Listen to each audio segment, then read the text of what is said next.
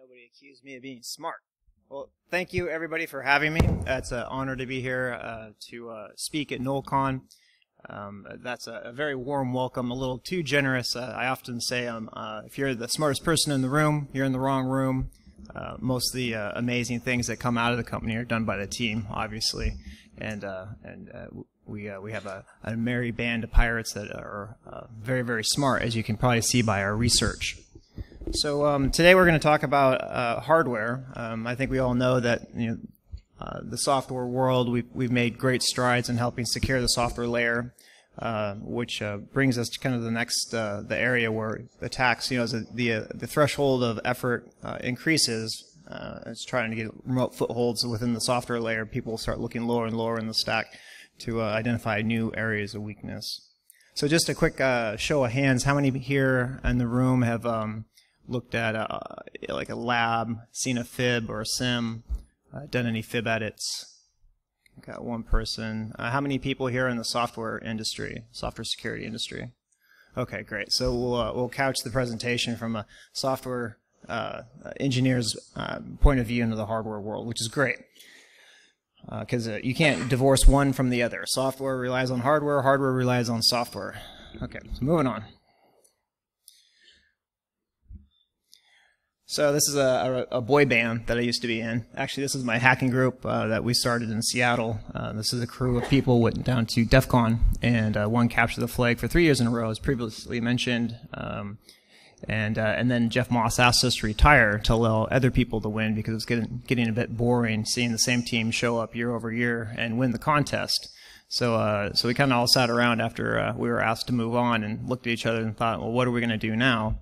And so we decided to design the game. So when we were playing the game, it was the score was kept on literally paper and markers on the wall. So it'd be like team red, green, blue. And if you scored a point against team red, Miles would go over to the butcher paper and put 1 point for team X.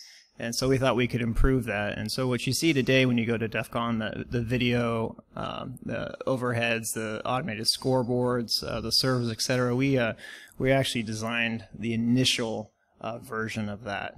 So that's kind of a bit of our legacy you can see hanging on the walls. But they've taken it so much farther than where we left it. So it's really cool to see. I got my start in the industry just because I'm passionate about security. I would be doing this whether I got paid to do it or not.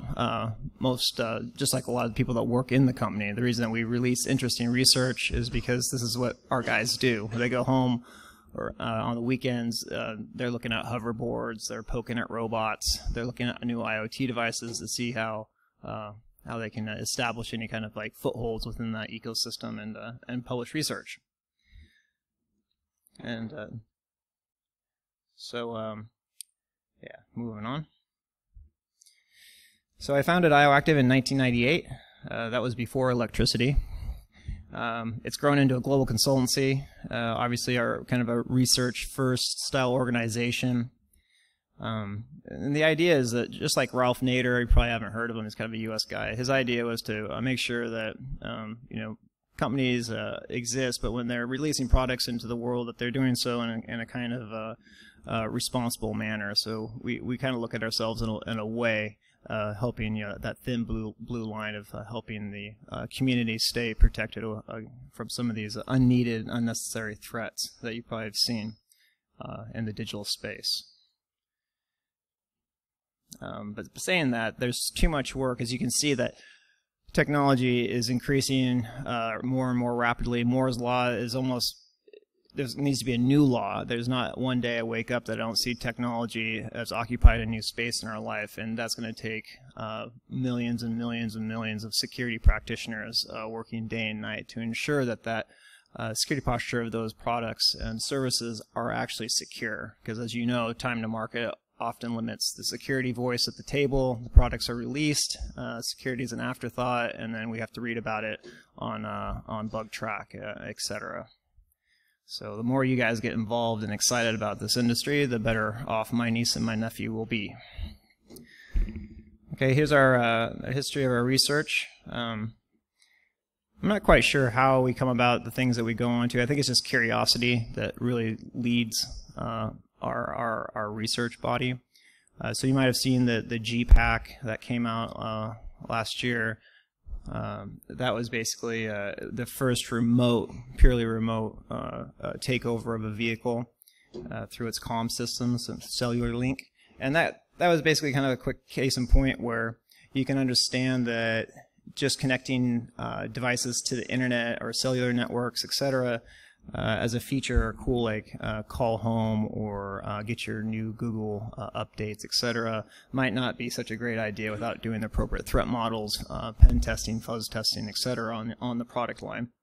That car was actually taken over completely. The CAN bus was compromised, and the car was driven off the freeway into a ditch at low speed, thankfully. But who knows what that Wired reporter was thinking to agree to that demo?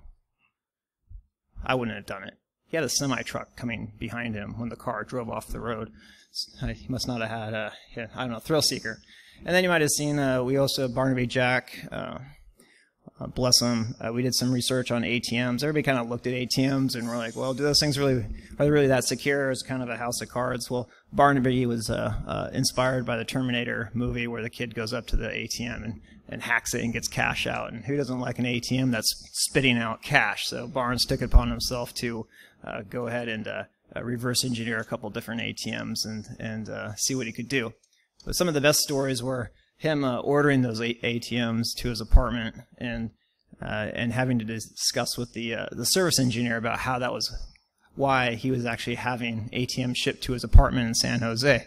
And he would tell the service engineer who had to take the ATMs up 3 flights of stairs, and they're quite heavy, that he's like, well, mate, it just saves me another trip around the corner to get cash on my way to the pub. And the guy actually believed him because it's Barnes and he's incredibly charming. That's a fun one. Missed that guy. And then we had smart meters, another example of too quick to market, throwing caution to the wind. We saw these devices being bolted to the side of people's homes, being talked about, rollouts of 34 million smart meters will be rolled out across the UK in the next 5 to 10 years. And we're like, well, who's actually audited those things? Anybody? And so we took it upon ourselves to look at them. And lo and behold, we figured out it had an attack service that's actually warmable. So you could get remote code execution on 1 meter, and it would propagate to the next, and the next, and the next. And then you could possibly create a load shed that would cause either black or a brownout throughout the power grid. I don't know about you, but I don't want anybody in, not to name any countries, but a foreign country playing Tetris with my city or my country. And I've talked to some hackers, and that's their number one goal is to play Tetris from space. So I don't know. And then, you've seen the Italian job where they actually took over the city lights, street lights, and were able to compromise and say, okay, all streets going northbound on Fifth Avenue go green, and everything else go red. We were able to demonstrate that as well. Smart meters, or smart cities enabling traffic meters to be connected to the internet.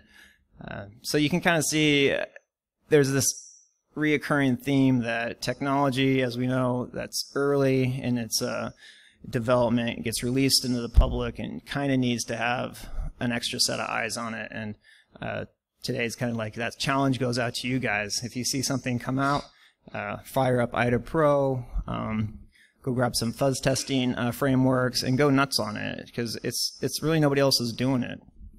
It's kind of just us.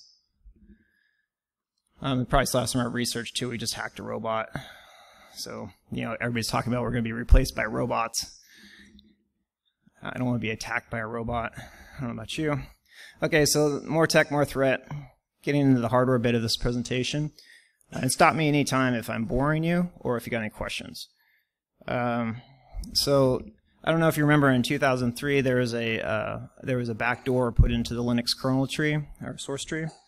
And that backdoor is really clever. It basically, as you can see down here at the very bottom of the slide, it is doing a check. Any kind of program that called the wait function would go ahead and check some environment variables and then reassign the user ID to root. And instead of this being a comparison operator, it was a get operator. So this would give any program that called wait for root access on the system.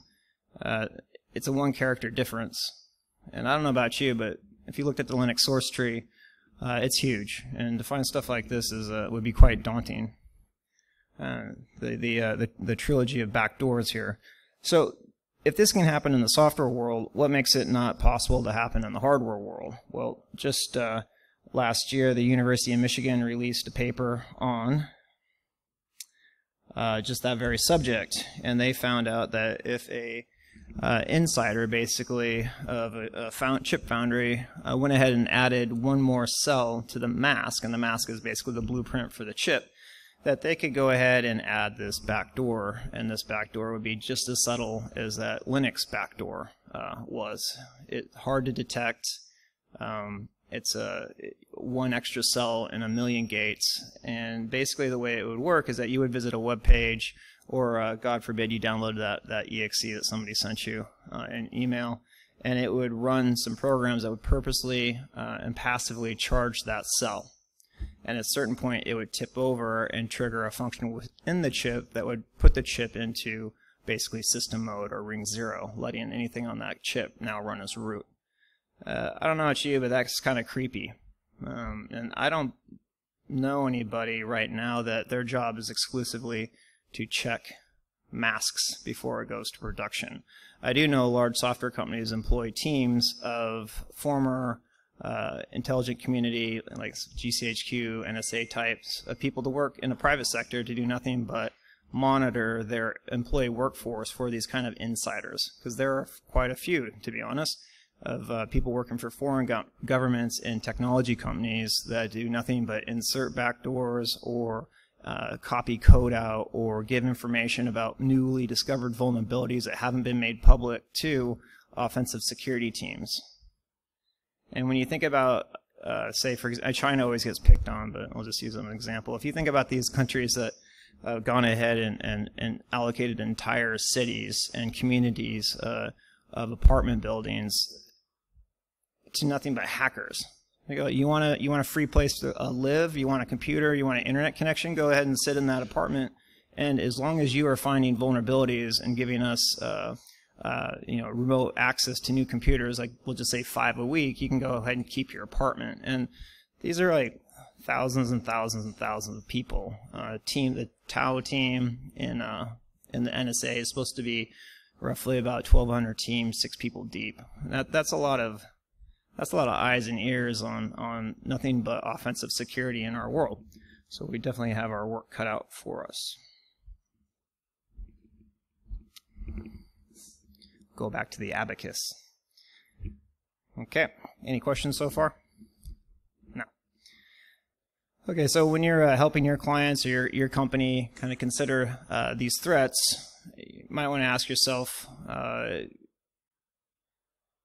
who's in your supply chain? Where did that computer come from? What third parties are developing your code? What's their internal policy for vetting people working on that code? If it's sensitive code, obviously you want to maybe go back and watch the Citizen4 documentary to understand exactly that this is not the topic of the tinfoil hat crowd anymore. This is real stuff. Your adversary is well funded and they're determined and they've been at it for a long time.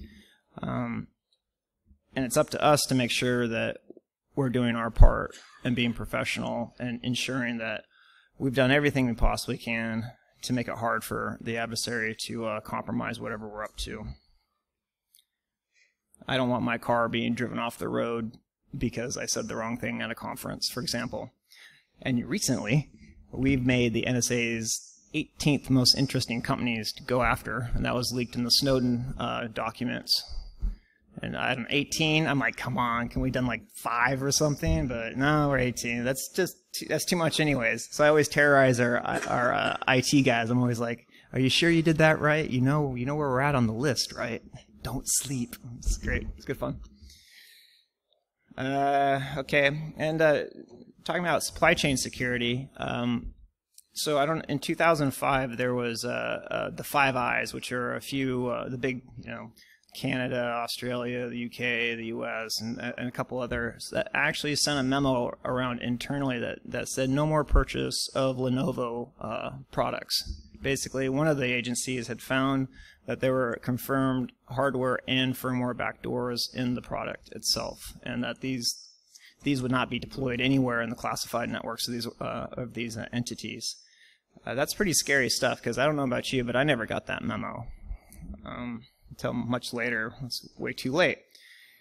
So you can see the supply chain and chip security and firmware security are a real thing. And right now, I don't really believe we have a wholesale set of tools that allows us to, talk to a chip and go, where have you been lately?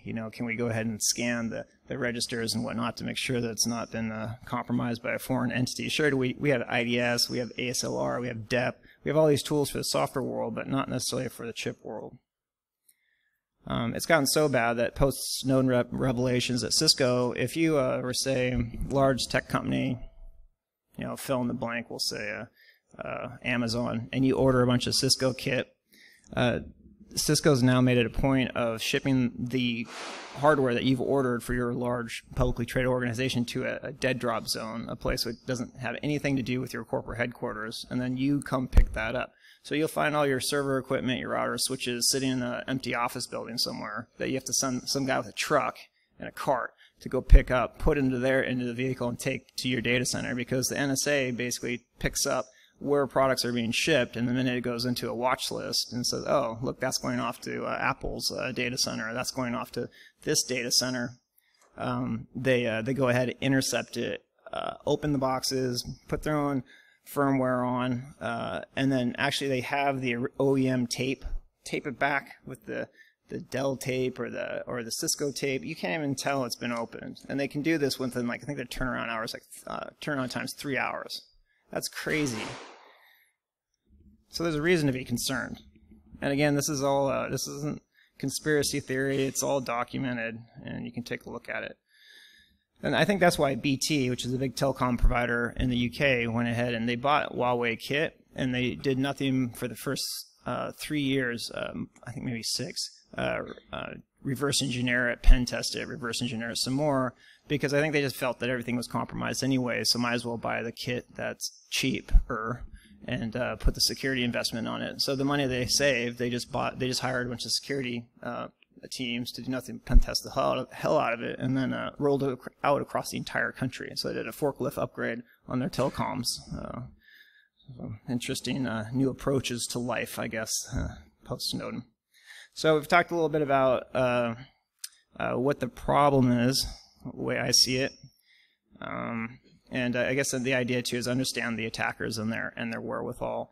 So this classic threat taxonomy, you got the outsider, person looking in, could be a hobbyist or somebody a little bit more clever, knowledgeable insider, think maybe like a Snowden-like person but with hardware skills, and then class 3 organizations. That's the one I'm a little bit keeps me up at night. Goodness knows their agenda. I mean, we have foreign governments right now interfering with elections, which I think is super funny, because the first time I heard that, I'm like, that's bad.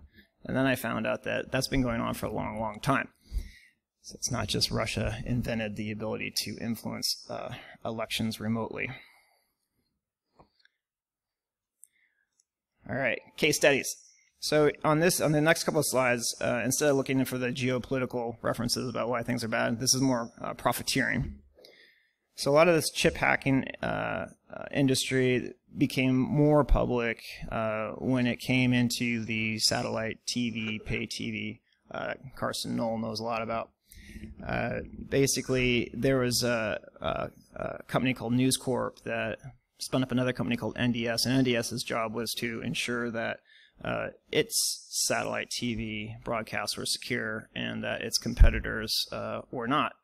And it's pretty amazing. If you have a little bit of time, I'd recommend reading a book called Murdoch's Pirates, because you can actually see how people use technology to actively undermine the interests of their competitors, to the point of they actually put a company called On Digital out of business in 2002 because of the what they were up to. So every time On Digital would release a patch for their smart card, basically, NDS would pay a group of hackers to hack it again and release the exploit on a website called THOIC, which is the House of Ill Compute, that NDS also funded, which was Murdoch's money. So it's kind of like, say, Apple is giving, not bad example. It's basically like you're you're pretending you're normal and you're upstanding citizen, but in the meantime, you're completely stealing the engine out of your competitor's car. You know, they get up in the morning and go to work, and they can't get there because the car engine's gone. So it's a little underhanded. And eventually NDS was sued along with News Corp, and they settled out of court, of course. And I think NDS ended up paying $1,500 total to EchoStar, one of the companies that was suing. And then Canal Plus, basically they worked a deal where News Corp ended up buying one of their failing companies in Italy. But the gravity of this situation is that the hardware security actually caused a large company, a company that was first to market in the satellite TV space, to go out of business. And I think that's something to really think about. It could have been mismanagement, but it certainly doesn't help when your subscriber base doesn't pay. Oh, our favorite here, Nintendo versus Atari. So Atari kind of crashed and burned in the 80s. They had one bad game. They had a few bad games. They didn't control the quality of the games that were going onto the console, so people kind of got a little disenfranchised with the product. So they had a hard time. Then they saw Nintendo enter the market space, and Nintendo did a great job because they had this chip, a kick, which is basically just a fancy word for DRM technology that only allowed games that were approved by them to enter into their walled garden, basically. Well, Atari wanted in on that action, and so instead of reverse engineering the chip like NDS did, they went ahead and spoke to the patent office because they were curious about whether or not there was patent infringements or whatnot. And the patent office inadvertently, or maybe, I'm not sure, maybe they did it on purpose, they gave Atari the actual methodology and maybe even code to the way that Nintendo had implemented this kick chip. Now keep in mind the kick chip had withstood 20 years of reverse engineering and nobody could get around it. Other than they actually, some people did get around it, and the way they got around it is they stunned it. I think it was 27 volts or something. That stunned the chip on boot, knock it offline while their third-party game loaded. That's really interesting. But anyways, long story short, they created the chip so they could enter into this market. So another example of people hacking at the hardware layer to enable profit. Not sure why they didn't just license Nintendo stuff, but they got sued as well. U.S. Patent Office super wasn't happy with what they did, obviously, and the rest is history. So you can kind of see we've got some spooky cloak and dagger stuff, and then we have the classic profiteering at play as far as the threat actors in the hardware space. So quick overview and state of embedded security. So we figured out software security, a bit. We're much better than we used to be. ALF1's paper from 2006 isn't as applicable as it once was. But now here comes IoT, and IoT is just a nice fancy word for embedded systems with either embedded Linux or RTOS systems, QNX, etc. And a lot of those systems don't have the checks that their larger counterparts do. So now your buffer overflows start to work again, which is exciting for people who have gotten bored lately. And the sheer size of IoT is impressive. So in 2020, they quote that 60 billion IoT devices will be on the internet functioning, and we just saw a botnet able to generate 620 gigabits of traffic in one situation against Brian Krebs. Does anybody know why Brian Krebs keeps getting attacked? I know, but he's got to feel important, right? You're like, wow, I'm really loved. The last attack, somebody sent him a magazine with heroin taped to the back of it and then called the police on him to try to get him busted for heroin. That's insane. And he's just reporting on the hacking community. Anyways, fine, choose your friends. So that's a big deal. Everybody, before IoT came out, everybody was warning against this. Like, you guys can go do your IoT. You can make your refrigerator IP connected. You can put a stack on your coffee maker and your kid's Barbie doll, but it will come back to burn you. And the security community was like we always do, pitchforks and swords. Going, hey, don't forget to do security. Well, they didn't do it, And here we are with this colossal mess on our hands. Again, we're back to it's up to us to stem the tide and get the research and get the guidance and help people down the Socratic path of doing security right the first time. To release a product from a software perspective into the market that hasn't been security tested, each vulnerability on average costs the company about $2 million to respond to through instant handling, patch updates, PR, etc. So when you're talking to these hardware people, maybe just let them know that we're trying to save you money too.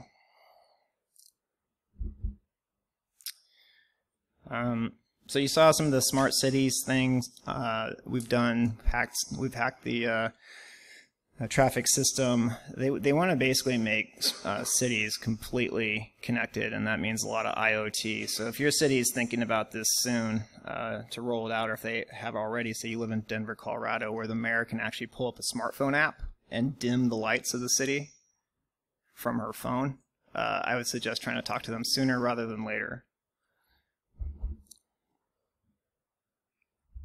We're not going to run out of work anytime soon. Okay.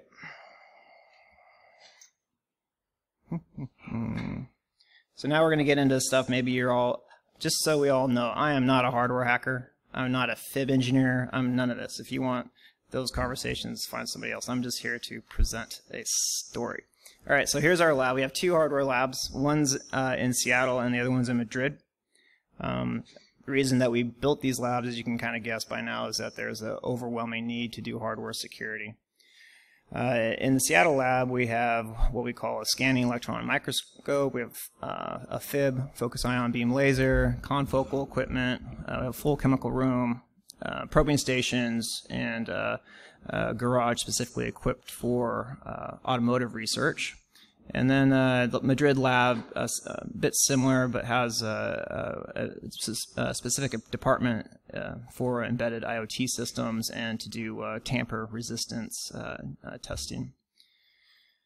So here's some one of the things that, you know, from the world is the root of trust. These microchips that end up being TPMs. They end up authenticating your handset to the network, making sure that you paid your satellite bill, DRM, identify you to borders, make sure your print cartridge is actually legit, and your auto parts were bought from the auto part manufacturer that wanted you to only buy their OEM parts.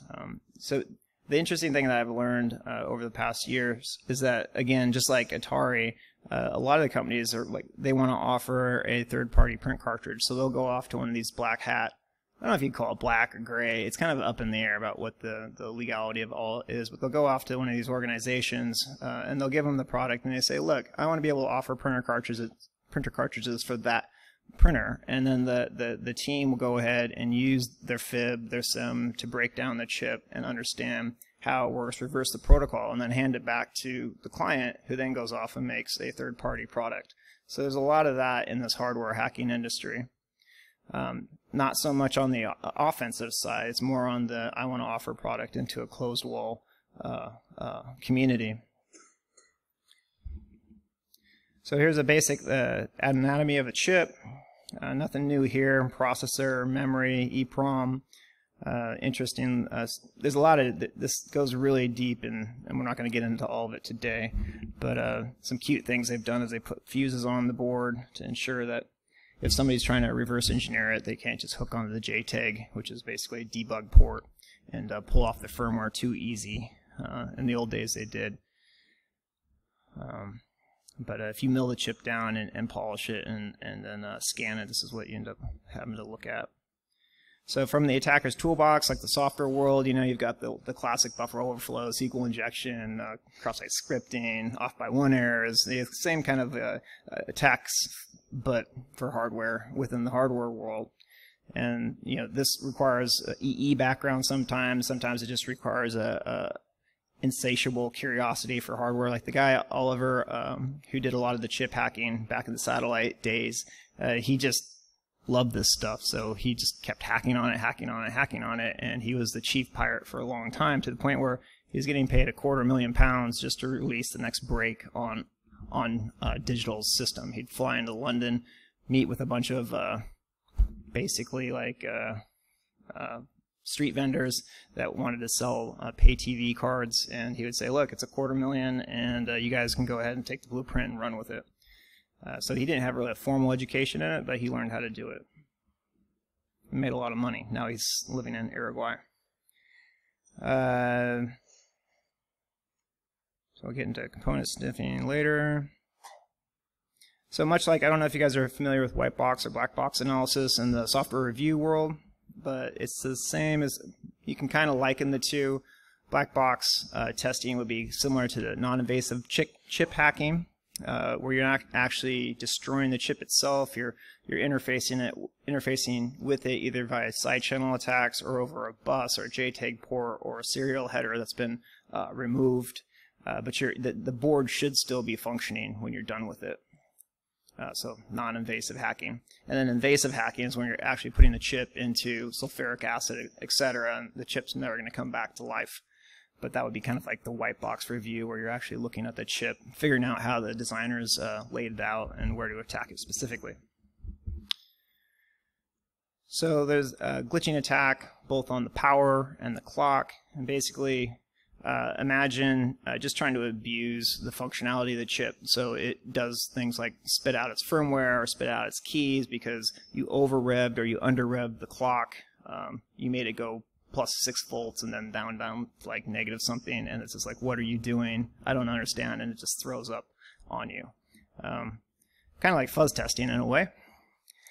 And there's a bunch of power analysis. They've done amazing things that we'll get into a bit later on power analysis and timing attacks, to where they can actually monitor the power supply of the device and figure out what key it generated, size, etc.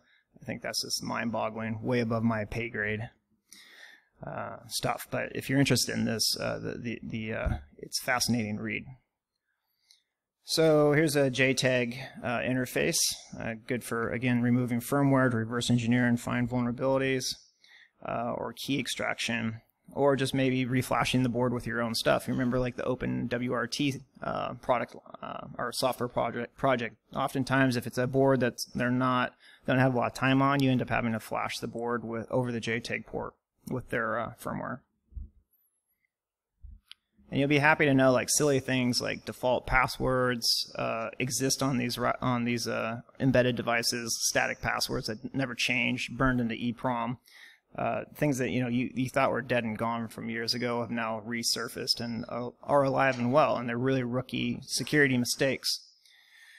Here's a picture of a blown JTAG fuse. As you can see on the top right hand corner, you can see that the circuit's not connected.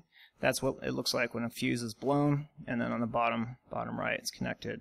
So with the fib, one of the attacks you can do is you can load this chip up in the fib, and you can re-establish that circuit with the fib edit. So now the JTAG's reattached, and you can dump the firmware or whatever you're after. The other thing you can do is, say the embedded device has a bootloader. Sometimes the bootloader is not authenticated, so you can go ahead and feed it bits, whatever you want, to get it to boot it. Not necessarily the secure by design, by default method. And now moving on to more interesting things. The embedded world's good. It's fun stuff. You can get into that hacking.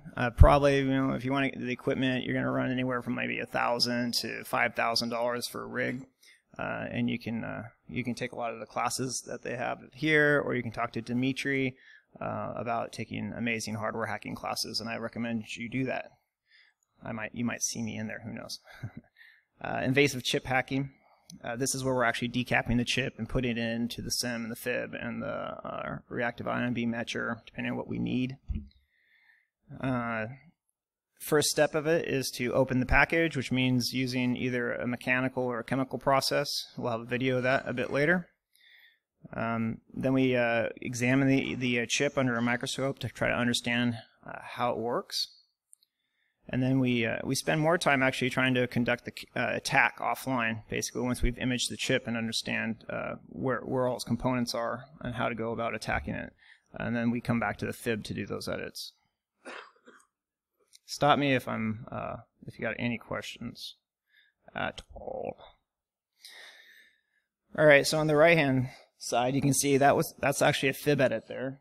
They've milled it down a bit, top right corner. So you're hacking at the nanometer level, which is pretty amazing. And for me, I see it as rocket science. And when the guys are working away in the lab, I'm just like, I'm not worthy. Pretty amazing stuff. It's the kid in the candy factory when you see it all done.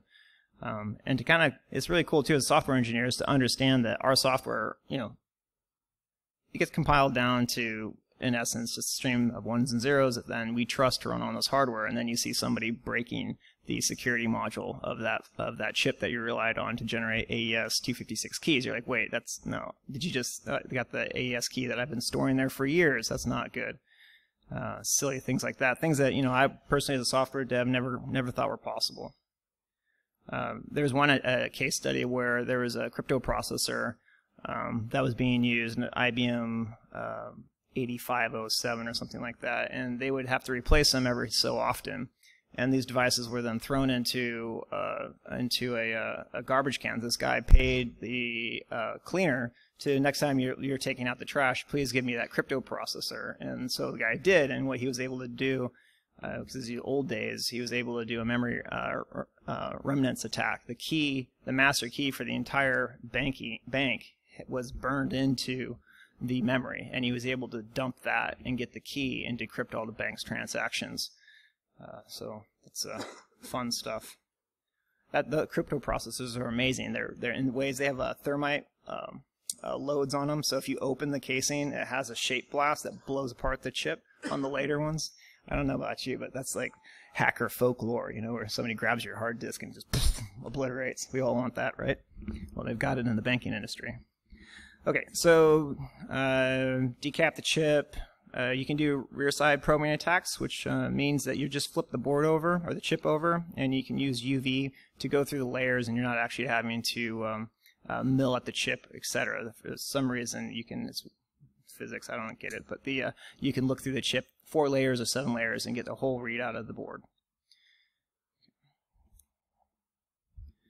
Okay, here's our reactive ion etcher. That thing has we have this really cool video of it, but I wasn't able to get it because the network was bad. Okay, so here's our chemical bath. We've got a video coming up. Basically, the chip is in a package, and to get at the chip, you need to remove the package so you can get at the actual device itself and start the polishing process. So let's see if this works. I sped it up so you guys don't have to stare at it for too long. It usually takes a bit more time than this, and you definitely don't want to have... this isn't a fume hood, so when the process is doing its thing, you're not inhaling toxic gases. And you should have seen the insurance company when we asked for the insurance policy for this. It was a funny conversation. They're like, now what do you guys do again? It's like a scene out of Breaking Bad or whatnot. So that's decapping a chip for later processing in the fib and moving over to the probing station. I'm sure in 5 to 10 years, if you're a security shop, you're going to have all of this kit with the embedded systems going the way they are, and security being pushed farther and farther down in the into the chip. For example, Intel introduced another ring to the x86 architecture, a -1 for their trusted computing platform. I don't know. Do you guys know you have an entire software suite running in ring -1? They haven't made an edit to the Intel chip architecture in decades. This is the first time. So now we examine the chip.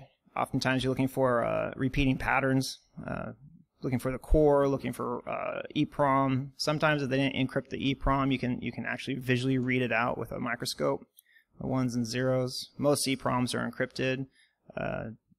Communication paths in between the devices. They used to be on unencrypted buses, but now they encrypt the bus because of the fib edits, etc. Being able to actively read data off the bus of the chip when it's running. That's pretty amazing. But as we move on in time, we're not hacking like the old days of pay TV. We've gone from 134 nanometer traces down to much smaller in the 90 range, and the chips are laid out not necessarily by hand anymore. They're laid out by machines, which makes them very hard to follow and understand, because it's a very complex problem, and a lot of the labs like us are working on that today to figure out how to remedy that problem. It's going to take a lot of software, and 5 minutes, yeah, I got it. A lot of software and hard work. So I got about 5 minutes here. I'm going to try to speed through this. This work here was done by Dimitri, who's an amazing guy out of Berlin. If you get a chance to talk to him, tell him I said hi. He's loves chip hacking. So here we go. He's done some infrared photo work on chips, and this is actually what a chip looks like under infrared light with a microscope doing its thing. I think that's pretty cool. He's loading data onto a bus, analyzing it, and then eventually he'll be using this to extract an AES key. So when you see the FIPS 140 rating or a common criteria rating, don't always believe it unless you have smart people like Dimitri giving a whack at it, or us. And you can see here's the activity on the chip. It's like hacking the matrix, but in the physical world. That bright spot on the right-hand side, that is actually the AES engine. So you look at these, you talked about the billion gate problem. Maybe using this technique, you can kind of isolate the area of the chip that you want to go look at, because you can see, almost in a sense, its heat signature, or to go explore. Good stuff. Okay, the probing station, the fib. The fib's really used to do edits and set up pads, basically going through metal layers 1 or through 7, depending what you're after. Usually you're after a data bus or a clock line. You mill a hole, and in this case they have a security mesh. This image was taken by Oliver, the master hacker from the pay TV days, and as you can see, where that cross is where he's done a fib edit. He's milled between the security mesh, and the security mesh, basically, if you breach the security mesh, the chip is supposed to zero its keys and destroy itself. But if you have a fib, you can go in between those very small traces and make a drill hole down to the lower data bus and start to extract data, and that's what he did in this situation. That's what you would use a fib for. And on the left-hand side, you can see how the chip has a bit of a copper that's been exposed, and that's where the foundry had made a mistake, or the designer of the chip, and didn't actually extend the security mesh over the entire chip. So you can see that they exposed the power line. So now you can do some glitching attacks. So nothing's perfect, just like in software. Okay. 2 minutes, guys. You're almost done. Thanks for bearing with me. All right, here's a nice video for you of us zooming around a chip.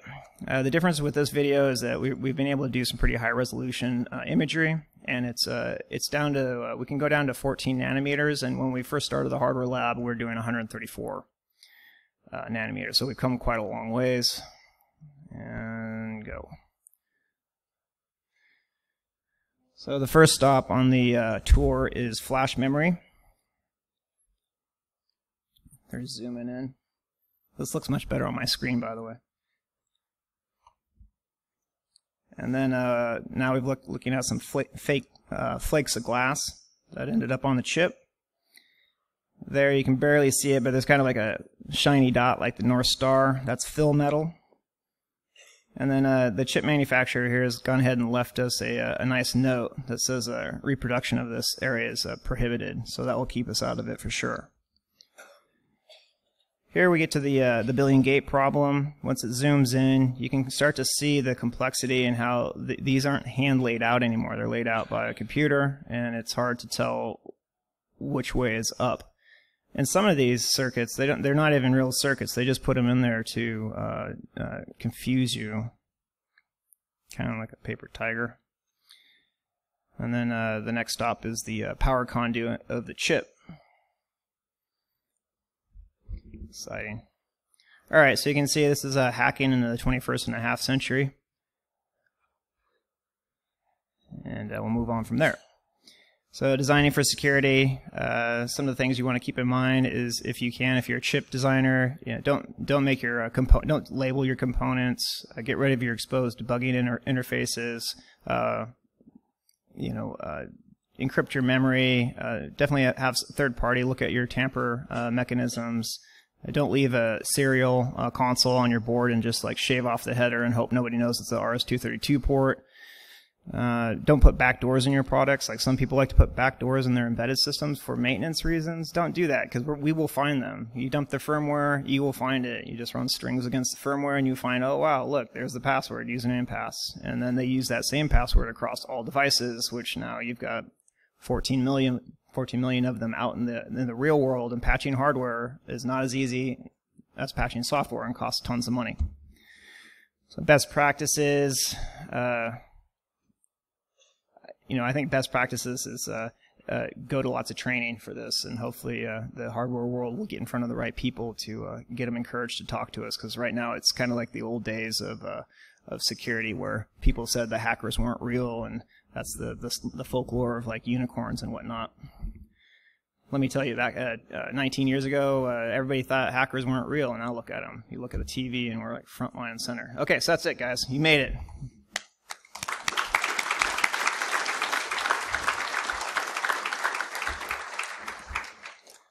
Okay. Any questions? I'm a little jet lagged, so hopefully I didn't kill you with boredom. Questions? Anyone? Yeah.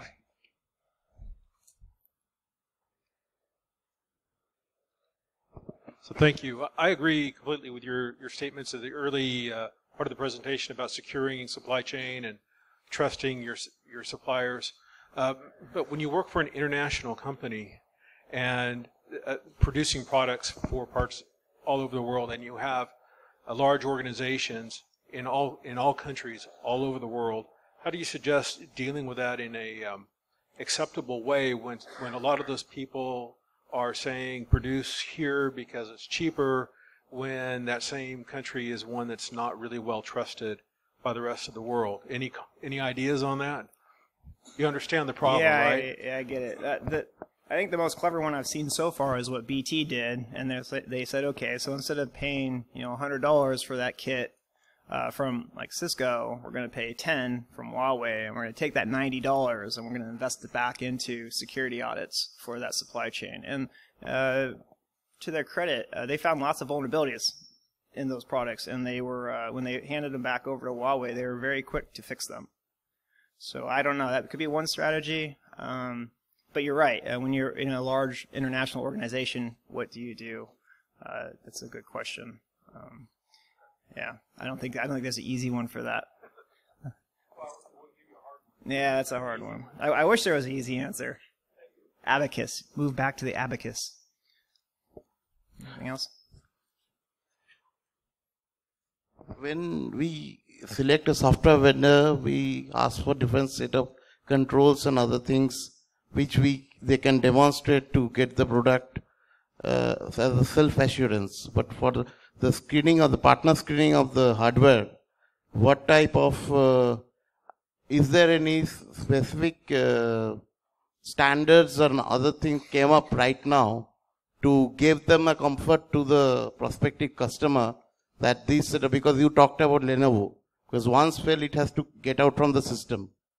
So is there any set of standards which partner, before when the partner screening is on for hardware, they can give the satisfaction to the customer that their security is up to the level and will not be compromised along with the bundle with the software layer?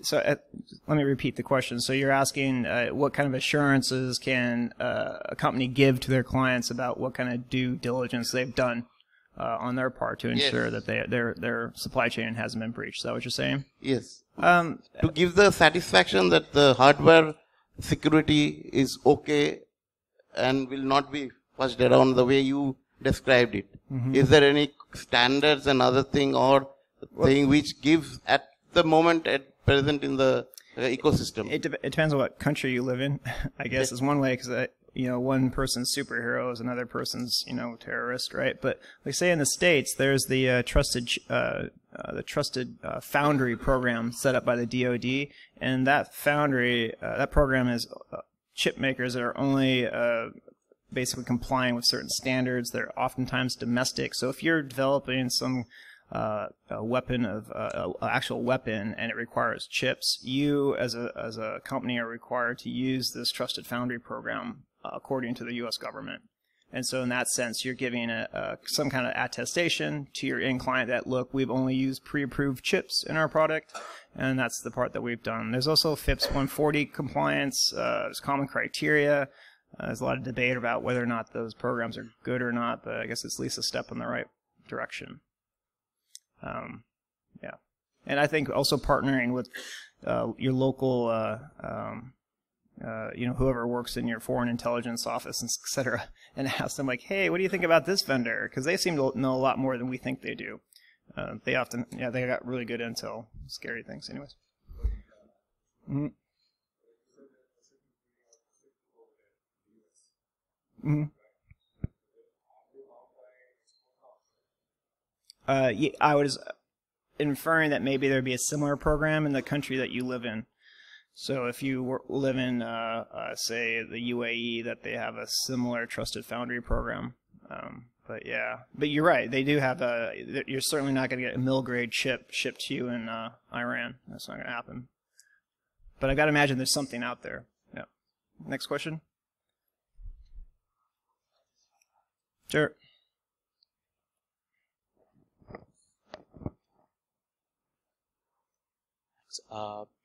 So you were talking about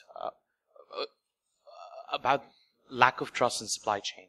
Now, there's some countries like in the US, they've gone after Huawei and ZTE and tried to have sanctions against them, against using Huawei and ZTE products in the telecom sector in the US. Similarly, there are similar rules in Australia as well. In India, we've requested Huawei to share source code, and there's a lab in IISc in Bangalore where they've been studying source code. Except, I'm not sure targeting specific companies and specific countries makes any sense, because these, while some of the vulnerabilities are deliberate, others are not. That's true. So for military grade stuff, you can have a Trusted Foundry, system. What do you do for something like, the networking infrastructure that your telecom companies use? Mm-hmm. How do you ensure that isn't vulnerable? What kind of programs can a government, roll out to try to improve the security in that area? It's a good question. That's why you're all here. You won't be replaced by robots. Let's put it that way. So it's great questions. It's a difficult problem to solve, and that's the slide. Obviously, hardware security is not new, but these are the questions that we need to all be contemplating and figuring out programs and approaches to help secure the rest of the system. We can't just be writing secure code that's been sitting on chips that's been backdoored at the factory. Good stuff. Okay. Yeah. Thank you. Thanks, Joshua. Thanks a lot.